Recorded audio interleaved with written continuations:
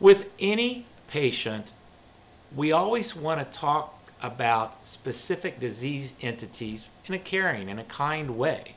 You know, people come to us as ophthalmologists and they have a cataract. Well, it's easy. They can't see. You know, they come to us as LASIK surgeons and they say, Doc, I want to get rid of my glasses. So the forethought after that comment is pretty easy. We're going to talk to them about laser vision correction, or we're going to talk to them about cataract surgery and premium IOLs. Well, for some reason, many physicians feel uncomfortable sometimes talking about acquired ptosis or droopy eyelids because they think of it as a cosmetic problem. Well, I think the most important thing is to make it a functional problem.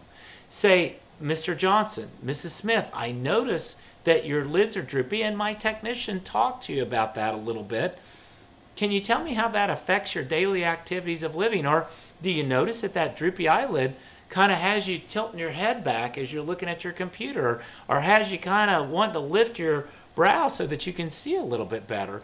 And as a matter of fact, if we actually put a drop in, most of those patients will walk in after having a sample of upneek and letting me know that they're seeing better. So I think that have the conversation either yourself or enable your technicians to have that conversation, but talk about the daily activities of living more so than the cosmesis. The cosmesis is, like I say, electric windows or heated seats in the car. We're going to talk about that later, but we want to show them functionally what that does for them.